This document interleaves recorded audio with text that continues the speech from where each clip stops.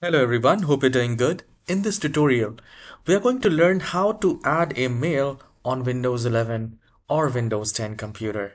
If you do not know how to do that, and if you want to add an extra email on your mail, you can do that.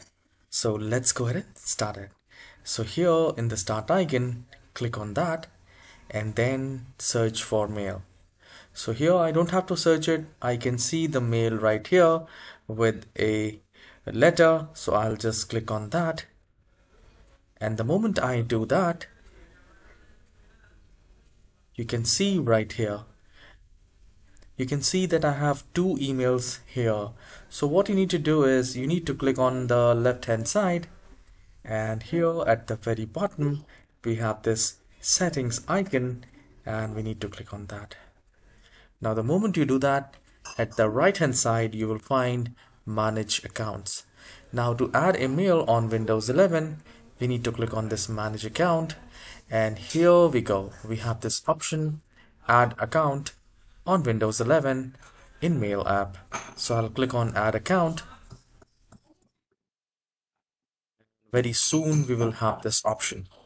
Now if I want to use my Gmail, I can simply click on Google, and if you have your email on Outlook like outlook.com, live.com, Hotmail or MSN, you can choose that.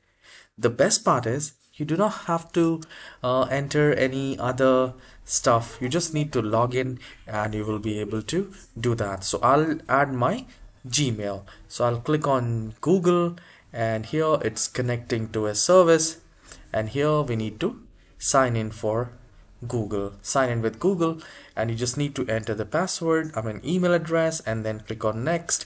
And the moment you do that, it will add an account just right here.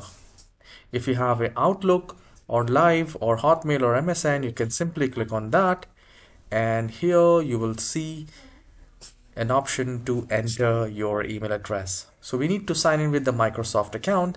If you have one, you can type your email like MSN, Live or Outlook. Once you do that, you need to click on next, and then you need to enter your password, and you will be able to log into your email.